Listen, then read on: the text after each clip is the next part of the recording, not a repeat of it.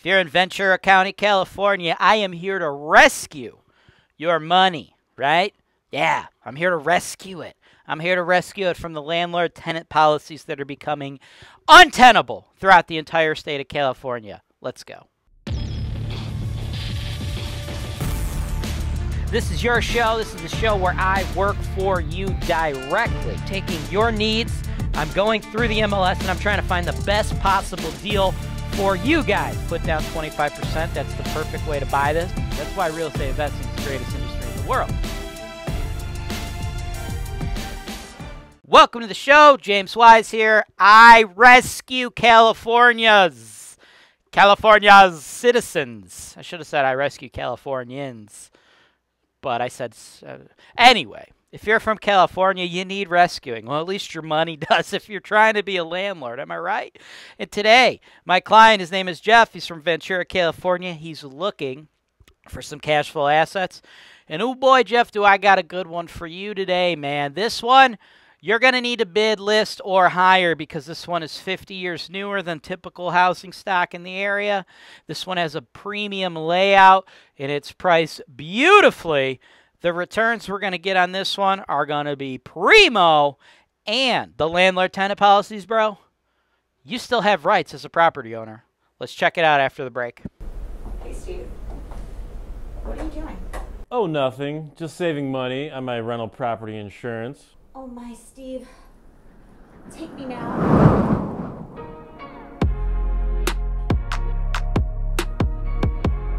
HoltonWise, real estate investing made easy.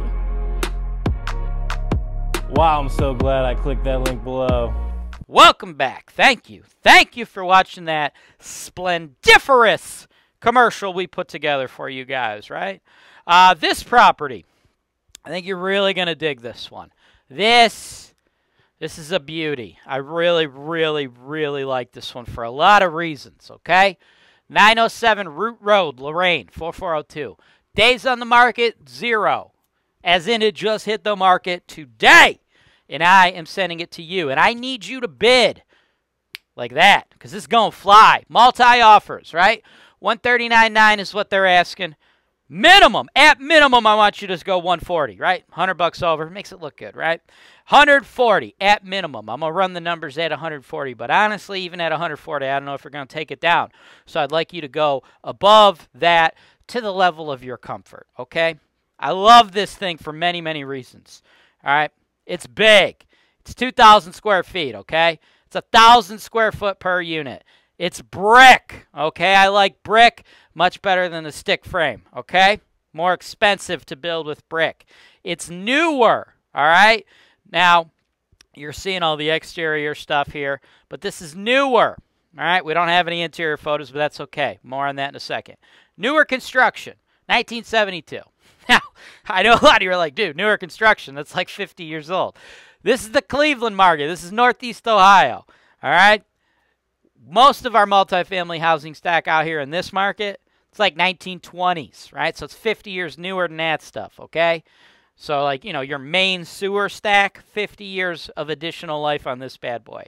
Your electrical wiring, no knob and tube in this bad boy, okay? Knob and tube, I know from like the West Coast and stuff and a lot of the other places, they're like, wait, what? They still got knob and tube in Ohio? Yeah, man, we do, right? We do.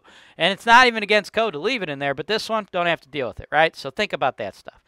Additionally, it's a side-by-side layout. Each unit has a main floor and a secondary floor. Main floor, secondary floor. Those are my favorite types of duplexes, folks. My favorite. If you have people living above and below each other, the sound, it travels. Guy upstairs, people downstairs making noise. People downstairs, guy upstairs making noise. You don't got to deal with that, right? Feels a lot more like a house than a duplex, all right? So what you're going to get, higher rents. You're going to get fewer turnovers, fewer tenant disputes. Whenever you get the opportunity to go side by side, you got to do it, folks. The thing is, the majority of our housing stock out here in this market, right? Not side-by-side. It's usually up-down, and it's not built in the 70s. Usually built in the 20s, right? So this is a rare bird.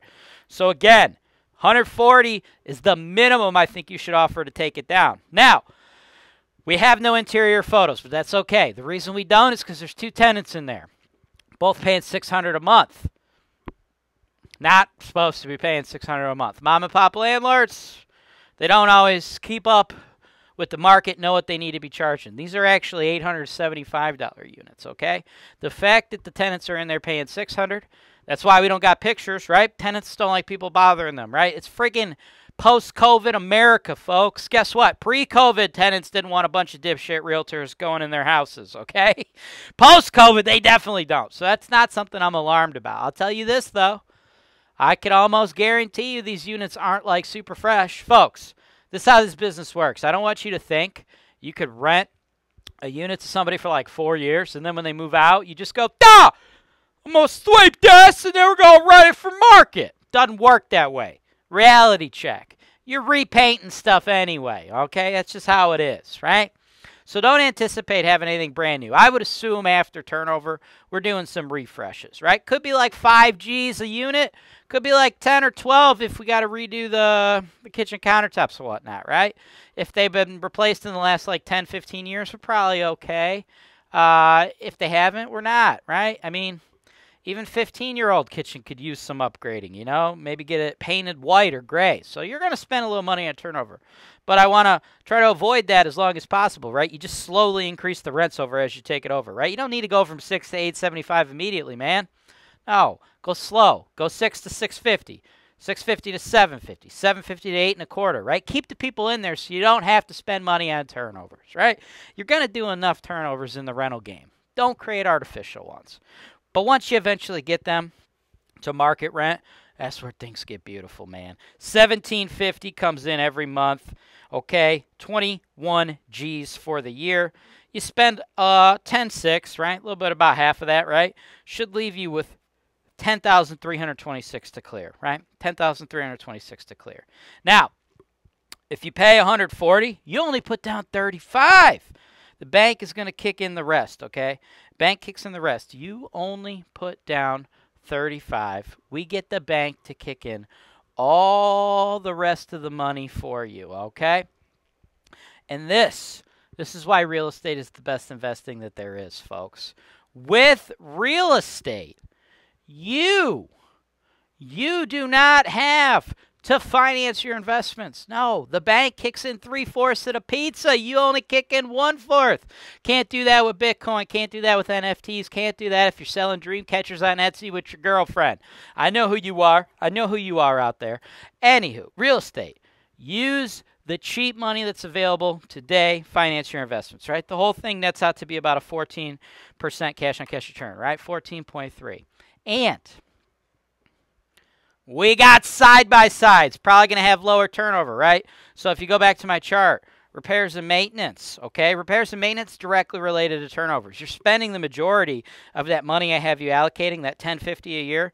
The majority of that is spent on those $5, $6, $7, $8, $9, $10,000 turnovers, right? You don't do too many repairs while people are living there, right? Your vacancy and non-payment, right? People moving in and out, not collecting rent. If you don't have a lot of turnovers, you don't have a lot of that. If you got a nice side-by-side layout where it feels more like a house than a duplex, you don't deal with a lot of that stuff, right?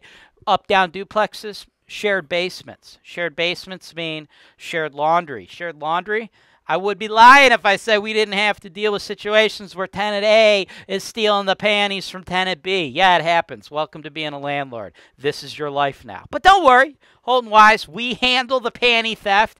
You don't have to stick your nose in the panty theft, folks. We stick our nose in the panty theft. We take care of it for you, but guess what? We don't take care of any problems for you without charging you, right? So lowers costs on that front. Capital expenditures, right? You got brick here, okay? Over in Cleveland, they're doing a lead-based paint stuff, right? The majority of that, you got to spend that money on the exterior, the old wood siding. Don't have to deal with it. Now, you don't have to deal with it anyway because it's Lorraine. But who knows? 10, 15, 20 years down the road, maybe Lorraine starts doing that stuff. I don't know. Shouldn't have to deal with it here. Not to mention, house was built in 72, only 6 years before lead-based paint was outlawed. Much more unlikely to ever have any lead-based paint issues with this on a property here than in one in Cleveland, right? So the investment should be solid. And I also like the fact that it's in Lorraine. Nice solid C-grade neighborhood. Also getting 2 naval bases. That's going to add like 3,000 jobs next year.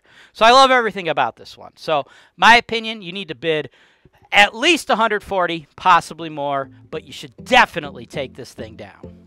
Thanks for watching. Subscribe to HoltonWise TV for more financial information, education, and entertainment.